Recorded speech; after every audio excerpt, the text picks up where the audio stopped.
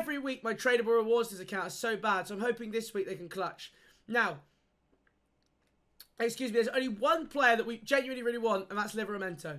If Mitchell would be okay, to be fair, but if we can get red Livramento, we are buzzing. If you did enjoy today's video as well, please don't forget, make sure to smash a like and subscribe to the channel if you are new. Let us know down in the comment section, how did you do in the weekend league? Here we go then. First of 3. Come on, Livramento. Come on, Livramento. Now, I actually have... Right, okay. Now, I'll take a 95 rated Lloris, right? If I'm honest, I think he'll go as fodder. I have Lloris's captain in goal. And I've used both. And I think his captain is better than his team of the season. His team of the season is a donkey. And his captain is actually good. So I actually think that 95 rated Lloris will end up going in as fodder. Genuinely, he'll go in as fodder. Todibo is actually tempting, considering I use a French left-back and goalkeeper. I'm not sure whether to go Lloris for fodder or take Todibo for the club. I'm not sure, because Todibo actually... No, do you know what? I'm gonna take Lloris. I think I have to take Lloris. I gotta take Lloris. 95. Come on, Livramento! Oh my god. No! Oh my god!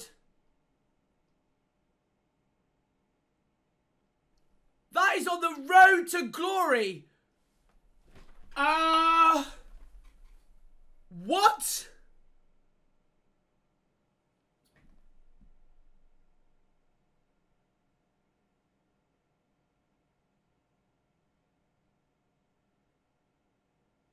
Yo, it looks like I'm gonna have to go out and buy,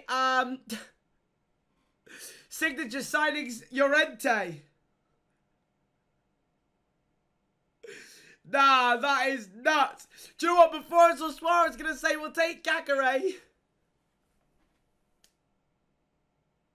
Yo, that's insane. That's the RTG as well.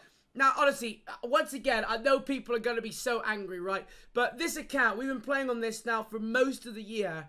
And we genuinely have, like, we genuinely haven't had that many sick things as account, right? The luck has really not been that good on the RTG. And then my best, that's probably the best red pick I've ever got. 96 rated Suarez. Nah, that's insane. Absolutely